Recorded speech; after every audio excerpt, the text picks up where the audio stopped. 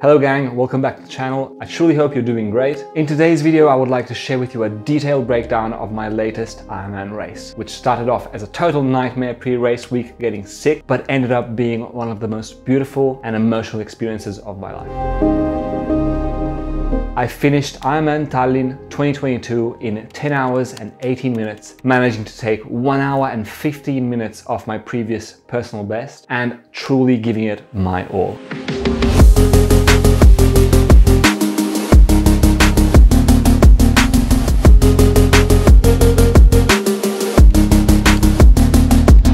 I changed a lot of things from my first Ironman, both in gear, nutrition, mindset. And I'm gonna do my best to share all these things with you and try to provide some specific and actionable information that you can apply to your own journey and that might help you with your races.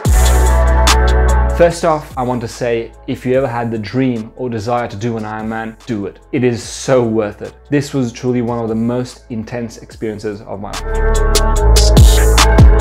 Why this race? Well, the first time, the biggest disadvantage was not knowing the course well. By choosing the same race, all of these became points in my favor. I now knew that the swim conditions were brutally low visibility and that I had to prepare for a hilly marathon. Another reason why I chose Ironman Tallinn is because it is normally a cool race, so it isn't super hot, and it was at the perfect time, so at the beginning of August, which was fairly early because I didn't really train that long, but it was a good date so that if it didn't go as planned, I could have a shot at another race in this season without having to wait for the next. Another thing I changed was mindset. Last time I felt like I had left a lot on the course. Just finishing was the priority, not having a good time or performance. This time I wanted to leave every single drop of energy I had out there on the course, no holding back. The first time I raced with fear. This time I raced with courage, emotion, gratitude, while being smart and not overdoing it, but without holding back too much. I believe I raced with passion this time.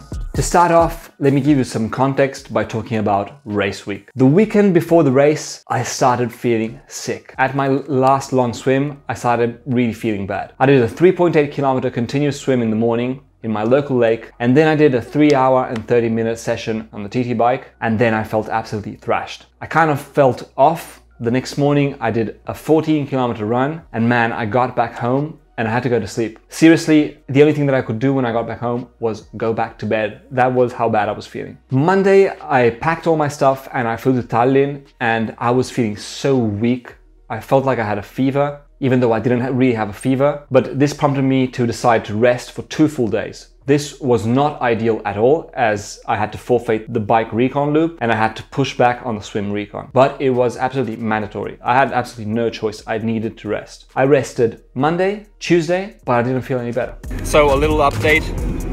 I still can't believe this is happening, but I'm feeling really sick. On Wednesday, I had to go to athlete registration and was still feeling like total garbage. I was so weak, I couldn't even get the energy to build my bike back up, which is absolutely insane. It was an insane feeling. I felt like completely drained of every single energy and I felt like I had a fever. It was terrible. I took all of Wednesday off resting, and on Thursday morning, I woke up and I thought I felt a bit better. So I built the bike back up. I went for a super easy spin, feeling kind of meh, like I did 1 hour and 10 minutes, something like that. And then I went for the swim recon, which was something that I was absolutely going to do. I came home and I sort of felt okay. I was in high spirits. But Friday morning, I woke up feeling worse than all the previous days. And on top of that, my resting HR was 10 beats higher than normal. I slept really badly and my stress levels were super high. This was absolutely not a good sign. I was really feeling down at this point. I took 3 COVID tests to ensure that it wasn't that, and they came back all negative. And I thought, at least this is good news. I mean, it's not COVID. So I decided, even if I wasn't feeling good, I would give it my best shot.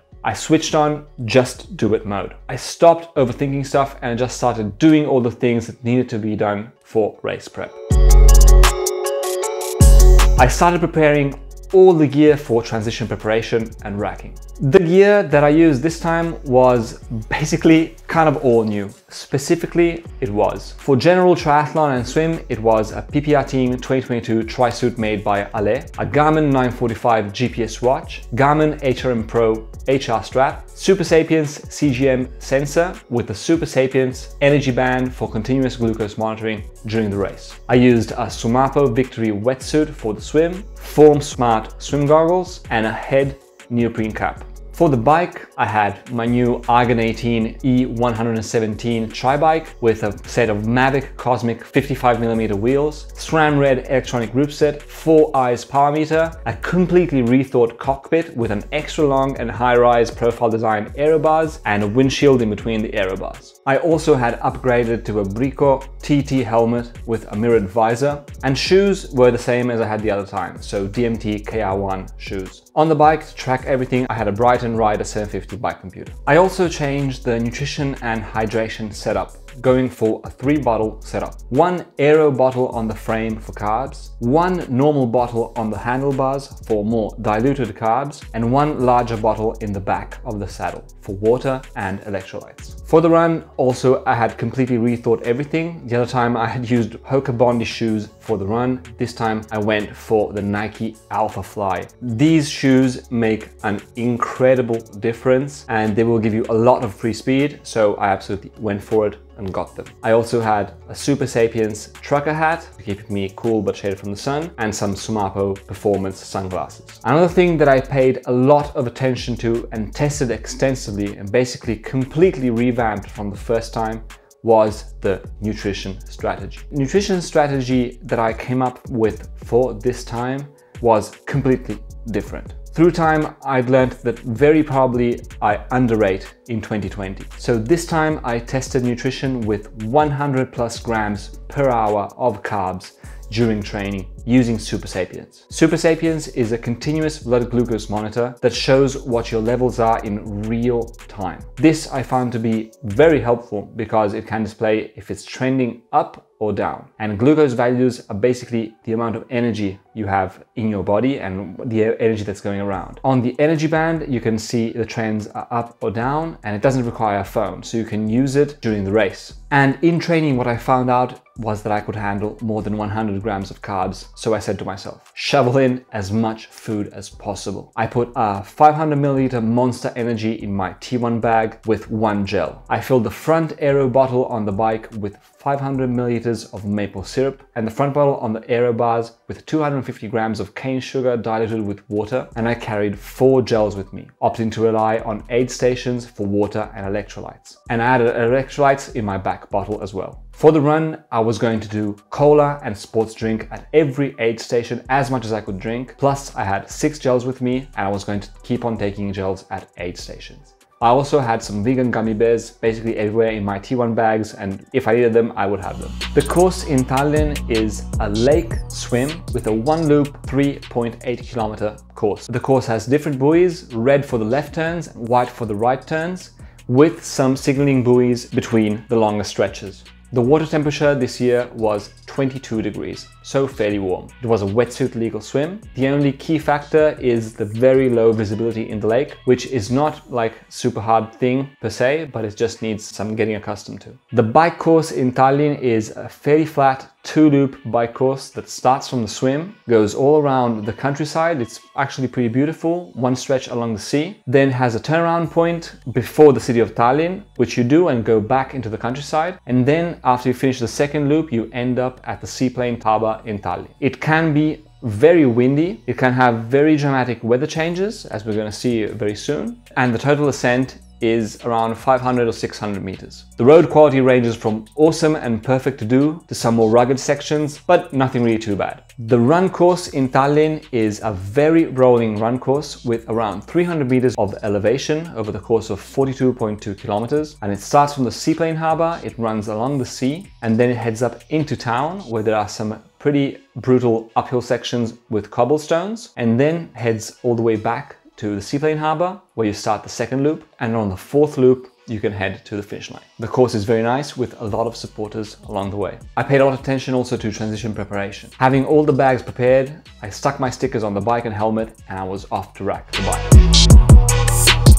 Transition 1 in Tallinn is close to the swim start, so a different location from T2, which is in town. This year it was super cool, as in you dropped everything off at T1 and they would take your run bag to T2 and rack everything for you. So I just focused on forgetting that I was feeling bad. I racked my bike, protecting the electronic parts from the rain as it was forecast to be raining a bit. I hung my bag and I headed straight home to try and rest as much as I could. The last 2 days before the race, I'd switched to a no-fiber diet, and all I ate was as much white rice with soy sauce as my body could handle, which was actually lower than usual because I was feeling so sick. And every time I would eat something, my heart rate would spike up to 80 or 90, probably because of the added stress of digestion. And this was something that really was giving me bad vibes, to be honest. I also tried to get in some cornflakes with rice milk and sugar. So I switched to a low-fiber and a gluten-free diet. On Friday, the day before the race, I went to bed at 5 p.m. with an eye mask and I tried to sleep or just rest. The alarm for race day was very early, so I was aiming to bank as much rest as possible. In complete honesty, I was feeling really bad. I was actually feeling sick. Even just walking up flights of stairs was hard and would leave me with my heart basically pounding. I had zero confidence in how the day was going to unfold. I was going to show up, do my best, but it was not doing good. My goal in coming to Tallinn for a second time was to go sub 11 hours. I knew that I could do it and I was faithful. I was aiming for 10 hours and 50 minutes and I would have been super stoked on a 10:30. But now, being sick, I had to completely readjust my goals. Only important thing was to show up and try and finish no matter the time. I was going home with that medal, that was certain, but I had no clue how I was going to feel the next day, and I just switched off the lights and I hoped for a miracle, basically.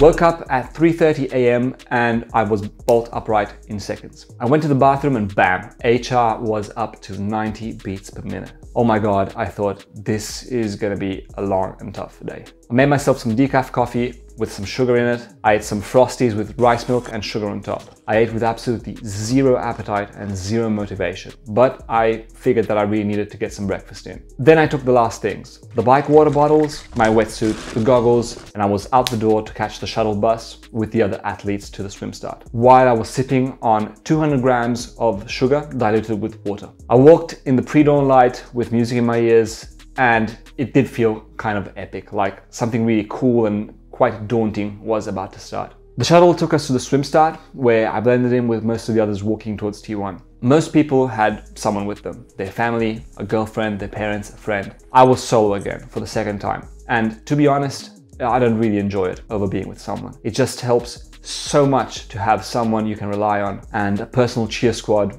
I think it's advisable to go with someone. I slowly went into T1 and started to unpack my bike.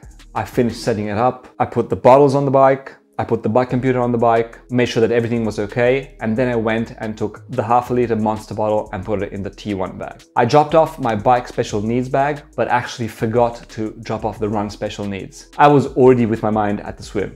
The swim start is 5 minutes walk from T1. I headed over to put my wetsuit on and absolutely do the swim practice. That is absolutely mandatory. This is one thing that I learned from the last time. To avoid water shock, always, if it's possible, do the swim practice. One super cool thing that happened was that as I put my wetsuit on, a super cool guy called Marko from Croatia, whose channel I will leave a link in the description, he came over and he said, "Hi man, I'm the guy from the YouTube comment the other day." And this dude had left an encouraging comment under the video which I said I was sick. And man, actually seeing him lifted my spirits. He said, "You must be feeling a little better by now," he asked. And I answered, "Mate, unfortunately, I feel like total garbage." To be honest, yesterday was the worst day since Sunday. Oh, my resting heart rate is right now should be 80 and now it's 105, so here it goes. It is the 6th of August 2022. I just kind of half put my wetsuit on. I'm feeling really bad, but I'm gonna give this race a shot anyway, hoping to manage to power through. Maybe it'll be more about holding on and not like having much control in the race, but here it goes. So I'm gonna do the swim practice now and then I'm gonna see you in some hours. See you later. Finished putting on my wetsuit, I jumped in for the practice swim, and this time I was confident compared to 2020. The lake is super murky and dark, and basically once you dive in, you can't see anything, not even your elbow. I'm serious with this. But this time I had a very precious ally with me. I had Form Smart swim goggles. These smart goggles give you pace and distance. So in a situation like this, a lake with zero visibility, where it is super easy to lose form because you can't see your hands what they're doing, and so you start slowing down and you have no indication of it because you can't see anything, not even your hands. So having real-time pace and distance I found to be tremendously helpful. Having the time elapsed helps to understand how far along you are. Also, this time the weather in Tallinn was great. It had been sunny the days prior to the race and the lake ended up being a perfect 22 degrees. Great for a wetsuit legal swim. I got out from swim practice and I self-seeded to the swim start area. It was divided in brackets, and there were brackets from sub 1 hour swim, 1 hour to 1 hour and 15 minutes, 1 hour and 15 minutes to 1 hour and 30, and so on. This time, I seeded into the bracket slightly faster than me, 1 hour to 1 hour and 15 minutes. I did this because having someone to chase after in the water is helpful to me to want to keep up and keep my speed up. And also because I found that I prefer having people overtake me, so that can help with not sighting that much, because you just can let them overtake you and follow their arms and just see where their arms are. Suddenly, as I was standing there in the last couple of minutes, I find myself kind of like letting go. I let go of expectations of times and I just thought, dude, it's a miracle you're even here. Just dive in and see what happens. And just like that, I inched close to the start line and 3, 2, 1, off I sprinted into the water. I ran as far as I could and then I dived in and started swimming. I swam breathing every 2 strokes with a challenging but sustainable effort, blending in with the others. The first buoy came and we turned to the left. Now I could see the sunrise reflecting off the ripples in the water and I kind of thought, man, this is pretty epic. 500 meters in, I started feeling not garbage. I kept on swimming, breathing every 2, sighting every 10 strokes and focusing on good form and feeling the forward motion, feeling my hands reaching out and swimming. The swim in an Ironman is the shortest discipline, but personally it still is pretty long for me. Midway at 1900 meters, I started thinking, man, I'm ready to get out. And there started the slog. Still a long way to go, halfway to go. But I clicked into a very comfortable rhythm and pace, so I just put my head down and got it done. What happened was at around the 2.5k mark, I started getting some really bad cramps in my calves, but they eventually worked themselves out after about 1 kilometer. And before I knew it, I saw the last red buoy for the turn towards the exit. I went around it and then I started kicking to wake up the legs and swimming a bit harder. As soon as I could put my feet down, I started walking out the water, heading into T1, while immediately taking off my wetsuit, my cap and my goggles. The swim ended up being 1 minute and 54 seconds per 100 meter, closing off the swim in 1 hour and 12 minutes, with which I'm really happy. I was unexplainably feeling a bit better. I entered T1 as a man possessed. Last time I had lost so much time, 7 minutes in T1, and every minute in transition is so precious. It is literally free speed that can play a crucial role in banking time for the marathon. I put my helmet on, I chugged the half-liter monster in one sip, I'm not kidding, put my socks on and dropped my bag off at the transition exit. I ran towards my bike, took it off the rack and I was out. 2 minutes transition time and I was stoked.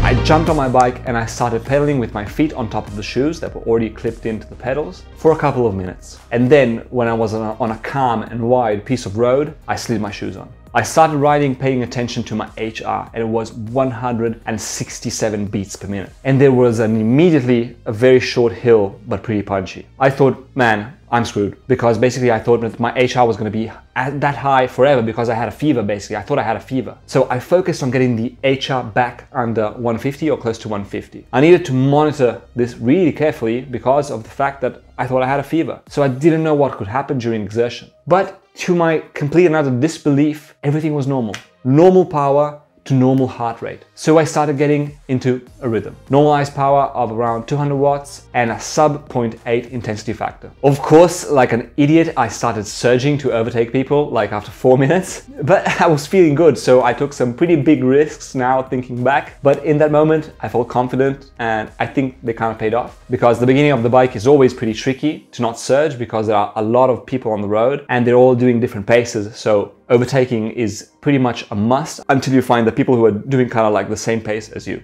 I started eating every 20 minutes, maple syrup alternated with a gel, and then sugar water. I monitored my glucose levels on the Supersapiens energy band, which was super handy, and after 1 hour, I felt great. I felt really good. The only problem that I was feeling was some, I think, extra heaviness in the legs that I would not have felt if I wasn't feeling sick. But I accepted this was just something due to the illness, and I knew that my muscles could push the watts that I was sustaining, which are super low, nothing incredible, but I knew that my muscles could do it. So I just kept on doing it. In the second hour, something crazy happened. It started raining immense amounts. 2 hours, torrential downpour, wetting the roads and making it pretty miserable. But to be honest, I didn't care at all. The feeling of being possessed that I had in T1 kept on getting stronger and stronger as I mashed on the pedals, with water splashing everywhere. It was really epic, actually. The other thing that I made sure to do was to really enjoy the day, smiling at every single volunteer and anyone on the side of the road cheering.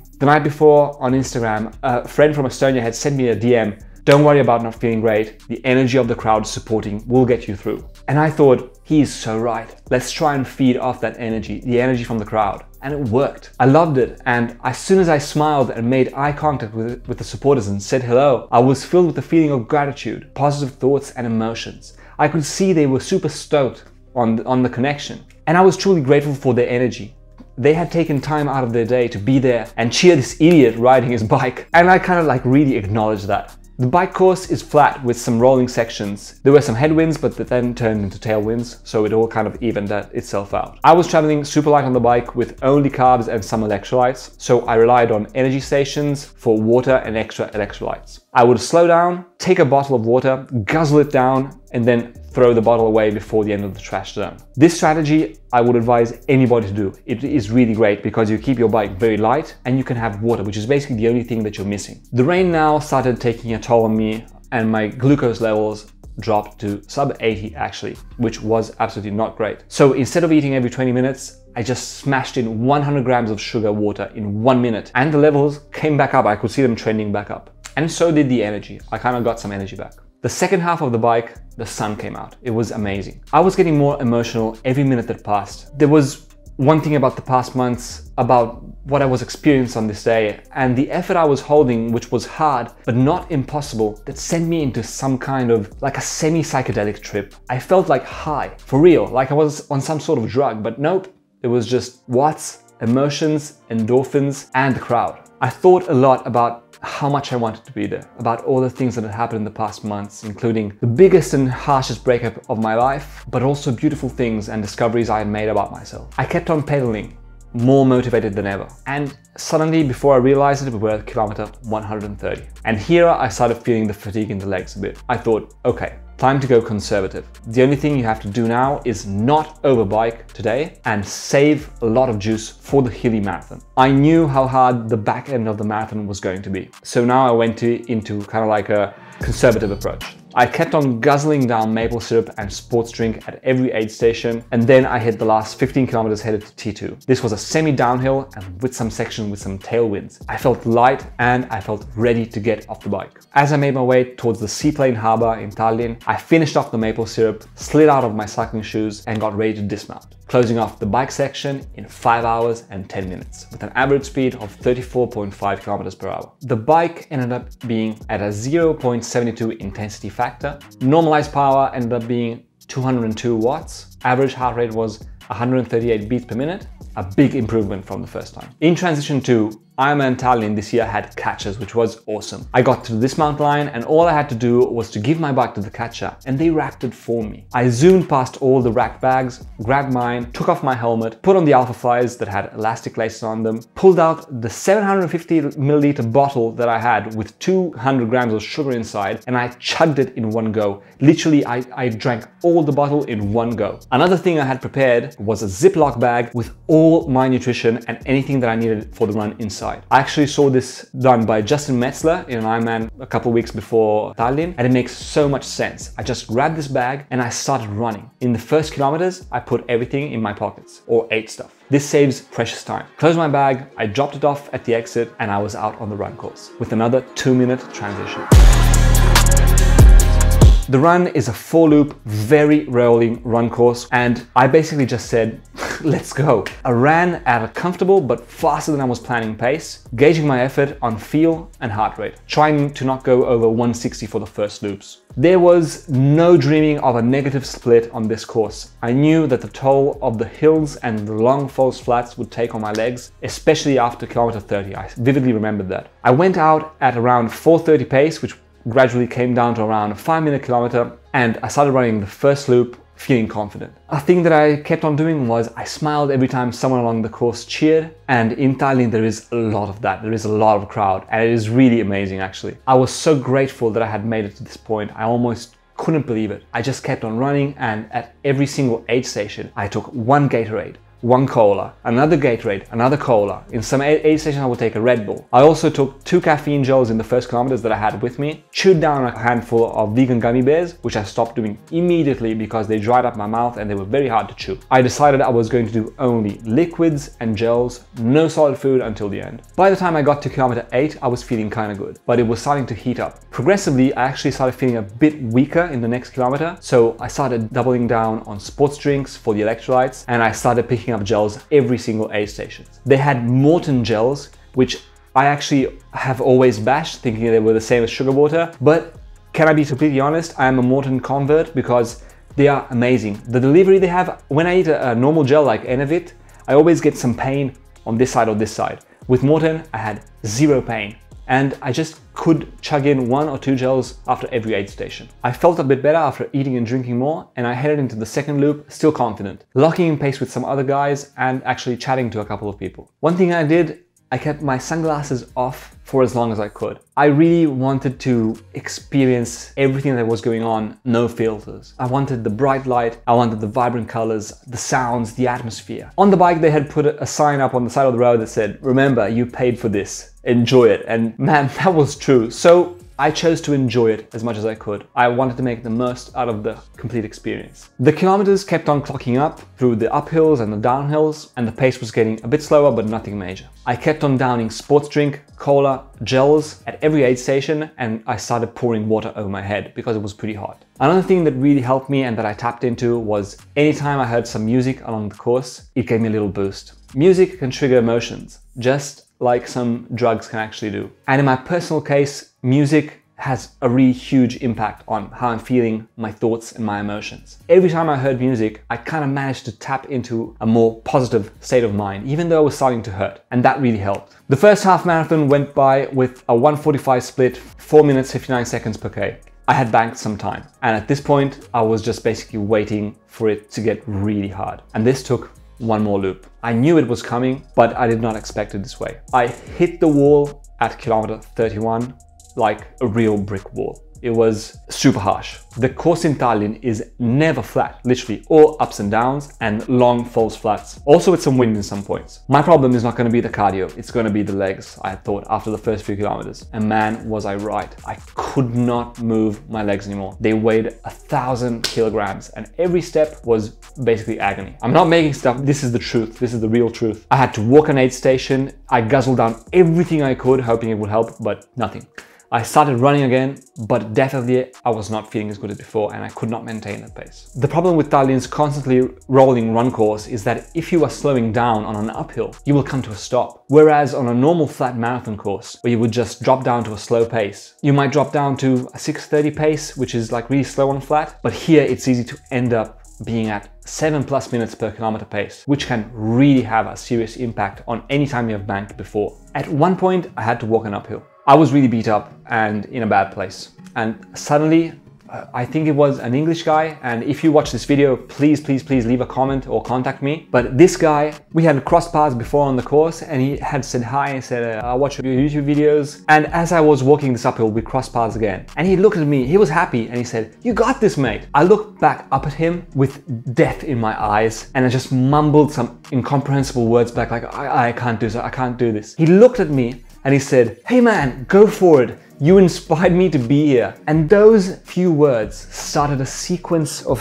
thought processes, all of the things that I'd gone through, how grateful I was to be there in this moment and how rare and hard it is to reach these moments. You train for months for just a handful of hours. I realized that I needed to make this moment count. I needed to make this moment count. I had to find a way to give everything. I started running again and I pulled out my final card. I took 2 ibuprofen and they worked.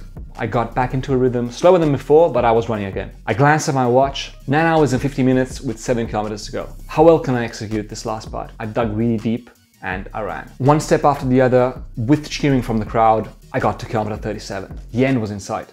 kilometer 38, 39. 3 kilometers left, I exclaimed to the volunteers at the last aid station. I said, well done. They answered and I got pumped. 40 kilometers, 41 kilometers. I was at the end. A wave of mega emotion hit me with 500 meters to go and I started tearing up. It's done. But the tears started choking me. So I pulled myself together and I focused just on finishing.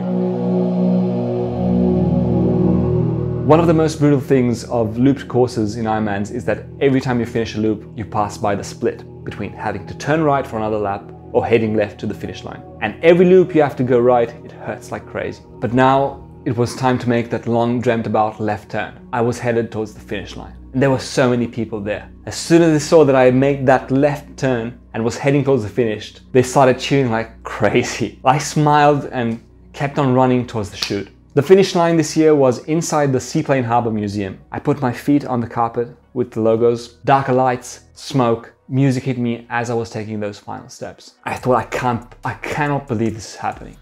That's what I thought with a big smile on my face. I high-fived Till Shank, who's the guy announcing, and I ran towards the finish line feeling a mix of emotions so powerful. It had only happened a couple of times in my life. Pride, joy, sadness, but most of all gratitude. I crossed the line after a 3-hour and 50-minute marathon and I started tearing up. I was so demolished by the effort. I was in utter disbelief as to what had happened. Feeling so sick in the morning and now I had managed to do this. I literally could not believe it. I was flooded with emotions from all the sacrifice I had made and how a lot of things that had just happened in the past now all made sense. All of the choices that I made in the past months, but also in the past years, all made sense now because they had led me to this exact moment. It's truly an incredible feeling that I hope you can feel your version of. It's very hard to explain and communicate, but if there's one thing I would like to share with you in this video, is that it is a one-of-a-kind feeling that is worth it. I crossed the finish line in 10 hours, 18 minutes and 48 seconds. By no means an elite time, but for me, it represents so much. All the growth I have gone through in the past 2 years represented that I can do hard things if they are the thing that I really want to do. It represented applying myself to something with all the resources I have. And one of the coolest things that had happened in these days was people coming up to me to say hi and sharing with me how this channel had helped them with their preparation. Be it by knowing that the lake sucks or that the marathon is hilly. And this was so cool because kind of like everything now made sense. I had helped other people to reach their finish line. And this channel is about that. Be it in Ironman, endurance, fueling, mindset. This channel is not about me. This channel is about you, about sharing what I have learned in a way that has practical and actionable takeaways for your life and journey. And I hope that my suffering and these silly videos help. The biggest lessons that I learned during this race are, it's not you versus you, like Ironman says, in my opinion. But it is you with you. During the race, be your own best teammate, be your own fan and be your own support squad. It is not a battle against ourselves. Okay, maybe in training or maybe just to prove something to ourselves that we have changed. But in the race, I try to take that negative energy and to transform it into positive help, touching into myself as a teammate and not as an enemy. Believe and nurture yourself. Eat a lot. Train to eat way more than you think you can handle because it really pays dividends. I ended up with 1,300 grams of carbs for the whole day, and to be honest, I think I should have eaten a bit more. I decided to aim for 100 plus grams of carbs after a pretty eye-opening conversation with Supersapiens and on what professional athletes eat during a race. This coaching call convinced me to train eating way more in order to know that I would be able to handle that amount of carbs during the race with no problems. And after experimenting a lot in training, for example, partly inspired by Lionel Sanders, I switched from straight sugar water to maple syrup, plus sugar water in another bottle, plus gels. I was confident that I could eat enough carbs to fuel me during the event and not to just finish, but thrive. Enjoy the day. No matter what our goals are, we're not going to win money. So I really made sure that I enjoyed the experience because in reality, that's what it's all about. And it is really awesome with all the support in Tallinn. Being in a foreign country, these people don't know you and they're clapping for you. Man, it was so cool. Work on the bike a lot, both in terms of fitness and aerodynamics during training. And during the race, hold the aero position as much as possible and make sure that you don't overbike. The bike, as I detailed in the training video, is, in my opinion, the key to still having energy for a decent marathon. The bike is the longest part of any triathlon, especially Ironman, so it is fundamental to nail the intensity. Connect with others on the race course. During the run, when I was really in pain, I voiced it to people who were next to me, and often they would feel the same way, and it helped get through some pretty tough moments. Nailing transition can be a huge boost in free time. I did both transitions in 2 minutes. Everything was prepared and I had rehearsed these transitions.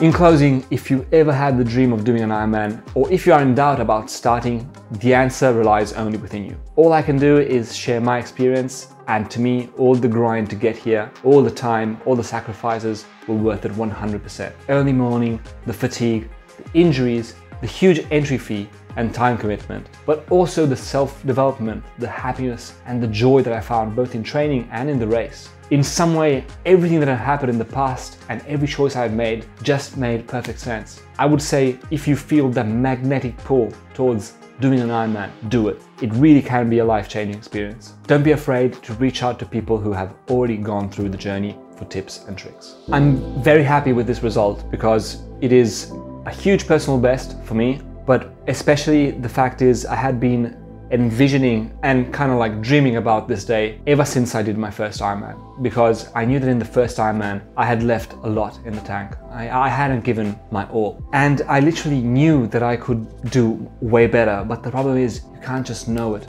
You have to actually do it. You have to be there at the start line, and then you have to give everything you've got during the race. No other moment counts. This time I raced emotionally and by feel. I took some big risks and gave it literally everything that I had. I could not have run 1 second faster or 1 second longer. But as I said before, I also made sure that I really enjoyed the day, smiling at every volunteer and everyone who cheered. And the experience was just so much deeper and more emotional.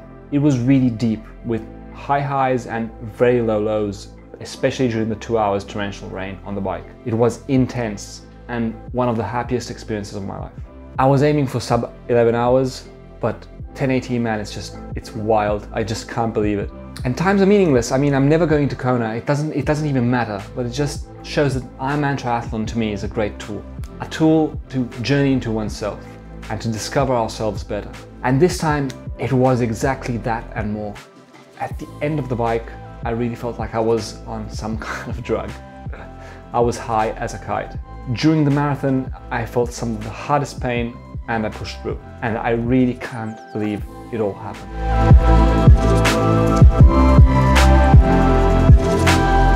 Would I recommend Ironman Tallinn as your first Ironman? The bike course is very good. And a swim, wetsuit legal, the lake is okay. I mean, it's nothing like crazy unless it's super cold, but being in August, it never gets like really cold. It gets like to 18 degrees, 19 degrees maybe. It's a very nice destination because the city is awesome, the people are awesome. I wouldn't like recommend it, but I'd say it's okay. To be honest, if I could go back, I would choose a course with a less rolling marathon because it is really hard. 300 meters is a lot of elevation and you can really feel it in your legs. So if you choose to do this race, be mindful of this. So be mindful of the fact that you might slow down really a lot on the back end of the marathon, especially after 30 kilometers, which is where basically everybody struggles. Maybe as a first one, there are kind of like easy Ironmans. That's what I would say. So some closing thank yous, and well, of course, thank you to the brands that give me some gear to test and to represent, and that is Supersapiens, who also helped tremendously in dialing in my nutrition. Thanks to PPR team, who is my triathlon team that I work with, and they also give me super tips and a lot of gear. Sumapo Official for the swim gear and the sunglasses, and Brighton Sport for the sport with the bike computers. And thank you. Please, if you watch this video,